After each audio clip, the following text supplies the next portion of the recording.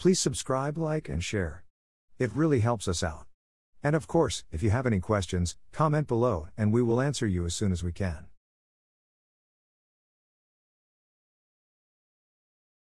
China's exports surged by 12.7% in October, marking the fastest growth in over 2 years and outpacing analyst expectations of just 5.5% growth. The spike was fueled by strong demand for Chinese goods across major markets, with exports to Russia soaring by almost 27%. Shipments to the EU are up by nearly 13%, and exports to the US climbed 8% year-on-year. However, import demand within China remains tepid, with imports dipping by 2.3%, leading to a record trade surplus of $95.7 billion. This growth comes as former President Donald Trump won a second term, pledging to hike tariffs on China's goods by 60%. Economists expect that while these tariffs would eventually weigh on Chinese exports, their impact might not hit until the later half of 2025.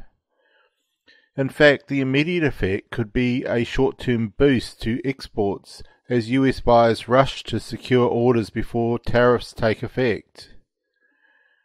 Meanwhile, China's manufacturing sector also saw signs of recovery in October, expanding for the first time in months as policymakers in Beijing prepare to roll out additional economic stimulus measures to counter deflation and sluggish consumer spending. For now, China's export sector remains resilient, but uncertainties tied to global tariffs and a slowdown in property investment keep the economic outlook mixed. Okay, now it's time to think like an economist. Firstly, define trade surplus. Secondly, explain one potential consequence of increased US tariffs on Chinese goods. Thirdly, analyze how a strong export sector influences China's overall economic growth. And lastly, discuss whether short-term export growth can offset long-term economic challenges in China. Okay, so firstly, define a trade surplus. A trade surplus occurs when the value of a country's exports exceeds the value of its imports over a specific period. In this case, China exported $95.7 billion more than it imported in October, reflecting strong global demand for Chinese goods, coupled with weaker domestic demand for foreign products. Secondly, explain one potential consequence of increased US tariffs on Chinese goods. Increased US tariffs on Chinese goods, such as the proposed hike to 60%, are likely to make Chinese products more expensive for American consumers. This could reduce demand for Chinese exports in the US market over time, potentially slowing China's export growth. Additionally, China's manufacturers may face pressure to absorb some of the tariff costs, which could squeeze profit margins, reduce investments in innovation, or force them to seek alternative markets, potentially at lower prices. Thirdly, analyze how a strong export sector influences China's overall economic growth. A strong export sector contributes to China's economic growth by driving industrial output, generating foreign exchange reserves, and supporting employment in manufacturing and related industries.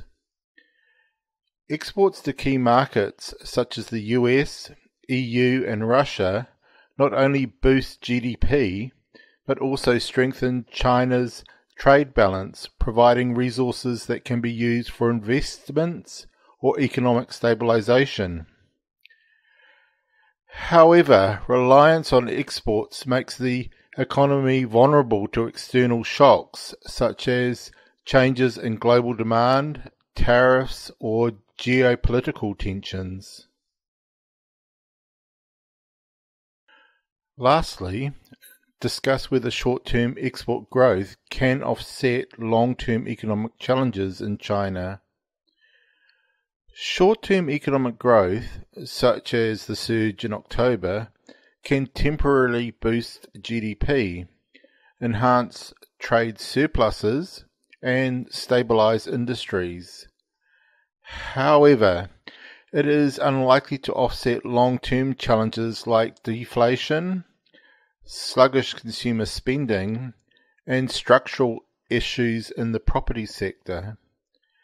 Export growth is inherently dependent on external factors and cannot fully compensate for weak domestic demand.